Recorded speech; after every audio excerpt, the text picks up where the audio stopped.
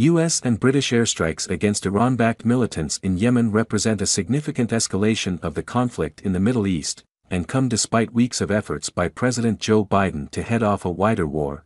They occurred at a moment of deep political significance as Biden steps up his re-election campaign, amid fierce Republican criticism of his global leadership skills and foreign policy, especially from his most likely GOP opponent in November, ex-President Donald Trump.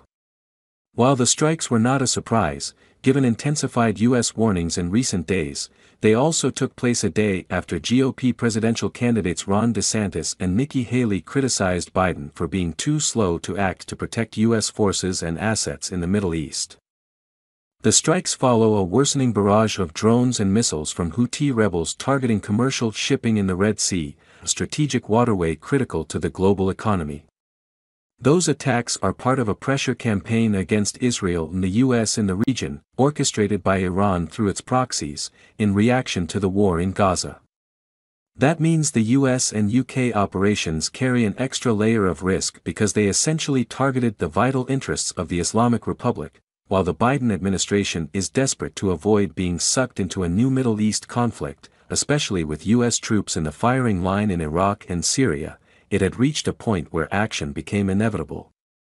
White House demands for a halt to Houthi attacks were being ignored. The credibility of U.S. power in the region was on the line and there was an imperative to re-establish some form of deterrence. These targeted strikes are a clear message that the United States and our partners will not tolerate attacks on our personnel or allow hostile actors to imperil freedom of navigation in one of the world's most critical commercial routes, Biden said in a statement. I will not hesitate to direct further measures to protect our people and the free flow of international commerce as necessary. The rationale for acting is that re-establishing deterrence could prompt the Houthis, and by extension Iran, to step back, and thus avoid a more perilous escalation on the premise that Tehran wants to avoid a wider conflict just as the US does, but in such a volatile environment, with pro-Iranian groups stacked through the Middle East within easy range of Israel and US assets. The potential for retaliation and a pan-regional conflict is a realistic and dangerous possibility. And recent history shows the limited capacity of the U.S. to exert its will on the Middle East. A president's agonizing choices. Given these stakes, Thursday evening's action underscored the extreme demands of the presidency, a position that often involves choosing between unfavorable options with potentially grave consequences. At the same time, a failure to act and enforce U.S. red lines and interests might be the worst choice of all, a conundrum that often pushes presidents into using military force. This lonely presidential balancing act comes with added complications for Biden since it's taking place just as the 2024 presidential election campaign cranks into a higher gear and as Republicans attack him for a failure to impose his will on the world amid rising challenges to U.S. power. Just 4 days before the Iowa caucuses open the GOP nominating race, Trump is conjuring a vision of a globe on the brink of a third world war, as he puts himself forward as the kind of strongman needed to restore order. This is a paradoxical message given the uproar of the former president's first term and his habit of alienating U.S. allies, but it is one that some voters find attractive. The Republican critique of Biden's global leadership is tied to the narrative that, at 81, he is incapable of exercising U.S. authority and is therefore unfit to serve a second term. In another potential area of vulnerability for Biden, he ordered the strikes at a time when Defense Secretary Lloyd Austin remained in the hospital following complications after surgery for prostate cancer. Austin is at the center of a political storm after it emerged that he had been at the Walter Reed National Military Medical Center for 3 days before the White House was informed. The oversight has prompted criticism that he had put national security at risk. Republicans welcomed the strikes but criticized Biden anyway. Trump on Friday criticized Biden over the strikes, seeking to leave the impression that the U.S. was plunging back into another Middle East conflict, while at the same time hammering the president over the U.S. withdrawal from Afghanistan, which he set in motion during his own administration. So, let me get this straight. We're dropping bombs all over the Middle East.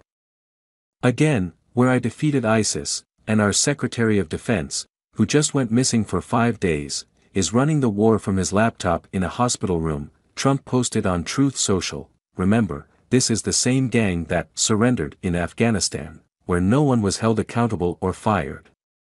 It was the most embarrassing moment in the history of the United States. Now we have wars in Ukraine, Israel, and Yemen, but no war on our southern border. Oh, that makes a lot of sense.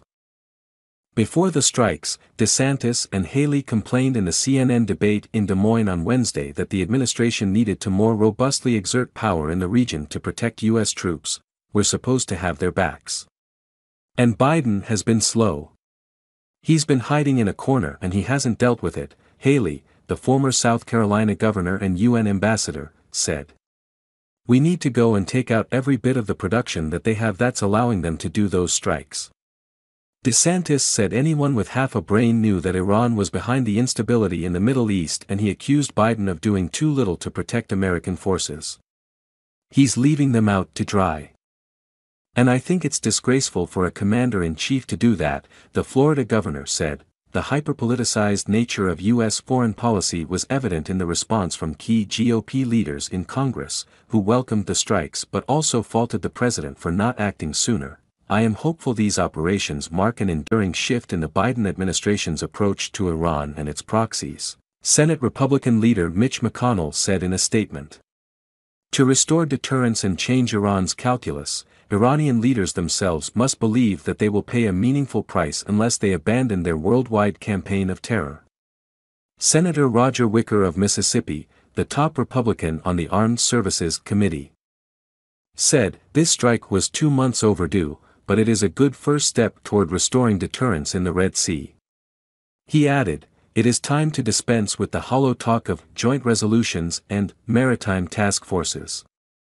This strike should be a warning to the Houthis and other Iranian proxies that they will suffer catastrophic consequences from escalation in the region."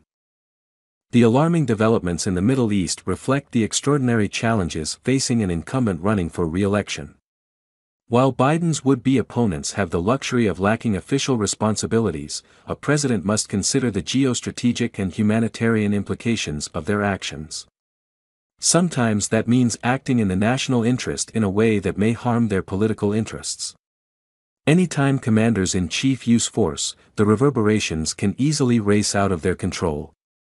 In a world full of increasing challenges to U.S. power, especially from adversaries like China and Russia, who delight in testing and embarrassing U.S. leaders, such risks become more acute with every election cycle. In another age, a military venture with U.S. troops in harm's way might promote a rallying around the flag effect that could help a president. But given the fracturing of America's politics, Biden should not expect any payoff in the 2024 campaign from his decision to strike against the Houthis. And if the strikes work, he's unlikely to get the credit for stabilizing the situation. If they don't, a dangerous escalation of the situation could prove ruinous for him politically. Biden also cannot ignore the possibility that deepening U.S. involvement in the conflict in the Middle East, sparked by the Hamas terror attacks in Israel on October 7 and Israel's move into Gaza, which has killed thousands of civilians, could cause him problems within his own party.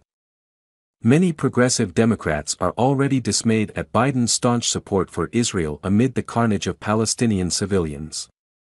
There are signs that Biden's electoral coalition is fraying, with hardening criticism of Israel among younger voters across the country and among Arab Americans in the critical swing state of Michigan, for instance. Michigan Representative Rashida Tlaib argued Biden was violating Article 1 of the Constitution by carrying out airstrikes in Yemen without congressional approval. "The American people are tired of endless war," the progressive Democrat wrote on X. Fellow Democratic Representative Cori Bush of Missouri said the move is illegal and violates Article 1 of the Constitution.